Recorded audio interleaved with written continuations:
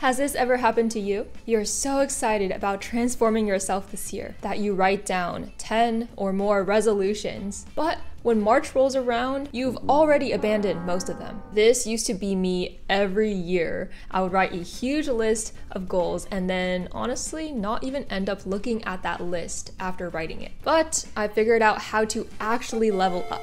Last year was amazing. I achieved way more than I expected, like surpassing 100,000 subscribers. That's because I focused on my habits as goals. Changes that seem small and unimportant at first will compound and turn into remarkable results if you're willing to stick with them. Today, I'll share with you the ultimate guide to transforming yourself for real this year. Hey team, it's Amy. I was valedictorian and a graduate from Caltech with a 4.0 in chemical engineering. You and me together are going to focus on 3 areas of high impact habits. 1 new productivity or study habit, 1 new skill, and 1 new exercise. The important thing is that we don't want to go overboard. It might be exciting to think about improving in 20 areas of your life, but if you try to do that, you'll end up improving in 0. For each of the 3 areas of improvement, I'll be listing habit ideas where you're going to pick 1 for each of the 3. And then I'll share the one that I'm going to be doing with you guys on this challenge. At the end, we'll go over a worksheet that I made to track our habits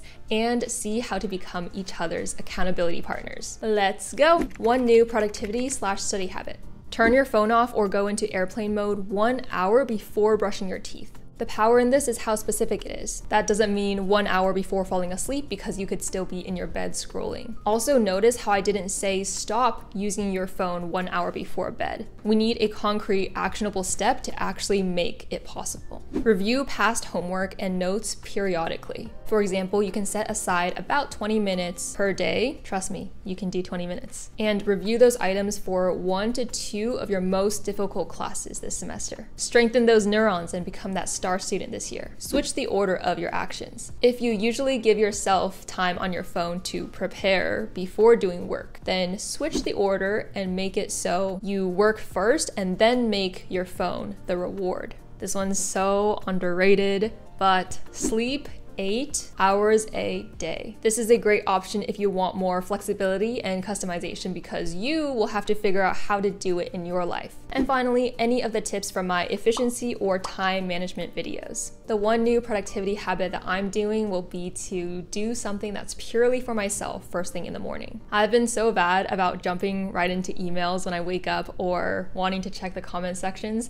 so I'm going to change that habit about myself because it's not good for me. And taking care of myself first thing in the morning is ultimately going to make me more productive throughout the rest of the day. I'll stretch or eat breakfast before opening up any of my devices. 1 new skill. Learn to cook or bake 1 thing that you love eating. This is such a fun one because imagine all the delicious food out there because food is life, you know. So what is 1 thing you can never get tired of eating? Can you learn how to make that? People might suggest to learn cooking or baking in general, but I think the best is to just focus on 1 signature delicious dish. Honestly, just for yourself to enjoy. Learn a language. Yeah, me too. I took AP Spanish in high school, but man, I have been wanting to brush up on it because last time we went to Puerto Rico, I was pretty useless. That's why I've been taking an online language class and it's been really fun. A bunch of you guys asked how to improve in a language, so I thought I'd share with you my 3 steps. In general, the best way I found for me is to have conversations. Soy de Nueva York. Like right now, to improve my Spanish, I'm using Lingoda, which is a language learning platform. I like how all the classes are very conversational. Only when you really use the words in conversation and you speak it and you listen to it, can you remember it more. Before classes, I'll review the lesson material, like preview the slides briefly. Then the fun and most helpful part, in my opinion, is number 2, the live classes. I think it's really fun when you're tested and have to speak Spanish or whatever language on the spot. No, remember. That's also why learning a new language is one of my favorite ways to glow up. When you get something right, you feel so accomplished and just want to keep improving. I forgot so much Spanish, but this class was actually so fun. I was like smiling in the middle when I got something right and it's all coming back to me. 3 is to self-study. That's when I'll be reviewing vocabulary with flashcards that are also provided within Lingoda. Especially for languages and really any skill, consistency is key. So the best way to improve is to learn daily. day, even if just a little bit. Ways to make learning more fun is to gamify or make it a challenge. So Lingoda actually has a 60-day sprint challenge. I'm already really enjoying how thoughtful the Lingoda platform is and how nice the instructors are. And this sprint challenge is actually insane because if you complete the challenge, you get 50% of your cash back. That's a great incentive. I just love how it thinks about the students to motivate them and make learning more fun. The next sprint challenge starts on January 15th. So join the Lingoda language sprint and hit the ground running in 2024. You can use the link in my description to save up to 30% off and use code WAMI for an additional 20 euros off. Dun, dun, dun. I've said this before, but coding. Just learning the basics will be helpful in any industry or job you decide to have in the future. Plus, it'll make you have better problem-solving skills and better in math, science, other areas. Learn how to do makeup. Or if makeup's not your thing, you can learn how to style one thing about you, like your hair. I loved watching Jen Im's makeup tutorials. Just one thing really boosts your confidence. And again, this trickles down into other parts of your life because of the mood boosting effects. Seemingly random, but pencil flipping.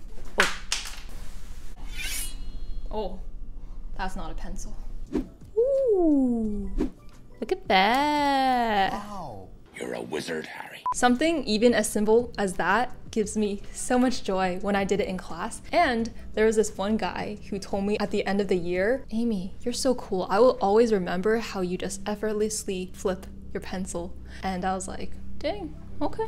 What do you know? Learn something nifty and quirky and you'll feel cooler and look cooler in class. The one skill that I'm learning is playing the ukulele. I'm still pretty bad at it and I can't play that many songs. So I'm gonna be practicing that. Playing music and practicing reinforces the same parts of your brain that are turned on when you do math. Also, it's simply fun because I love singing. So that's a tip for this section especially, to pick something that's very genuinely enjoyable for you. Keep in mind that this skill habit for this challenge doesn't mean you have to master it by the end. We are what we consistently do, so if you stick with practicing a little bit every day, you can consider that a new skill even if you aren't 100% good at it yet. One new exercise. In high school, I was obsessed with getting abs because I just really liked the look on those models and I felt that if it was something that I wanted, then I can literally get them myself if I put in the work. As an athlete, I see the impact of consistent training on your body, so I thought it was a really fun challenge to pursue this visible indicator of how fit my body could be. At night, before going to bed, I would do 30 leg raises and 30 scissor kicks. So that's combination one. Another option is to plank for 1.5 minutes total each day. This means you can split it up into however many sections you want. So you can do 3 30-second sessions each day or break that down even more. This is gonna sound so weird, but I had an electric toothbrush, right? So it finishes whirring when you get to the end of 2 minutes. Each time I brush my teeth for that 2 minutes before school and before going to bed, I would be holding a squat. Man, that burned, but it made a big impact. That's an easy way to not even have to take extra time out of your day to do an exercise, but to simply couple that with something you're already doing and you can multitask with. If you have more equipment, I recommend any exercise on an exercise ball, like hip thrusts or, what is that called again? What? I literally do this movement all the time. Dumbbell presses. This is actually a trick that a personal trainer told me a few years back, because no matter what exercise you're doing to work that part of your body, you're also working on your core and stability at the same time on that exercise ball. The thing I'm doing is 2 posture exercises. One thing that's been my weakness that I've not corrected since like 5 years of setting this as my resolution is my posture. I'll never forget what someone told me in college. They said something like the most attractive part of a person is their posture. That a woman with good posture draws them in regardless of any other thing appearance-wise. I mean, it gives an air of confidence and like you just own the place, and that is beautiful. Not only that, but my back just needs some work and not be breaking down because I'm getting older. These are the 2 posture exercises I'm planning to do. Okay, good job. So for productivity, study, skill, and exercise, have you decided which habit you're gonna focus on for the 3 sections? No worries if you haven't yet, let's review the worksheet. You'll fill in the top according to yourself, like an inspiring quote or an affirmation to yourself. This worksheet is divided into 3 sections, and we have the days of the week for 3 weeks of our challenge. In the column total times, you'll write down the number of times you want to do this habit per week. Like for section 1, my habit might be turn off phone, and I'll do this 6 times a week. As you go through your week, on each day that you do it, you'll put a little X to check off that you did it and track your progress, because visible progress is really important. And if you want more structure, you can highlight or circle the days of the week that you plan to do this habit and simply line up your X's on those days you marked. At the end of each week, as long as you hit the total number of times, then you can put a check mark under the done column. We will each be focusing on 1 habit for these 3 categories, so 3 habits total, for a total of 3 weeks. For the accountability partner, it's all of us in this beautiful A-team community. Just show your progress in the comments however you'd like, and reply to your comments with updates at the end of each week for the 3 weeks. We will be viewing each other's progress and cheering each other on. Woo! I'm trying this for the first time, so I don't know how this will work, but I think it'll be kind of fun. At least if no one does it, I will be down there writing each time I successfully do my habit for a week. And at the end of the 3-week challenge, in real time, I'll share about my experience and how my life has been improved by making it through. And you guys will also share with me your achievements and how you feel, and overall just make it a great, strong start to the new year. Even if you're watching this video in March, December, or any other time, you can really apply this at any time. The other reason I love setting few goals in the beginning is because I believe that for any new goal you have, the best time to start is now. So if you have a new thing you want to pursue in June, then use this habit tracking or challenge process. With that same concept, you can constantly be leveling up throughout the year, no matter when it is. You have already experienced every single year being better than your last, because you have definitely grown since the last year. If you look back and you cringe, that means you've grown. So cringing is good. Always remember that. I cringe at my first few videos all the time, and I'm still leaving them up because I'm proud of that growth.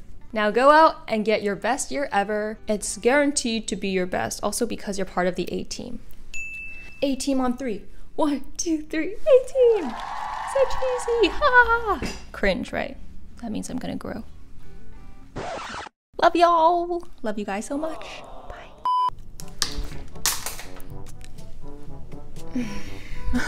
Bye.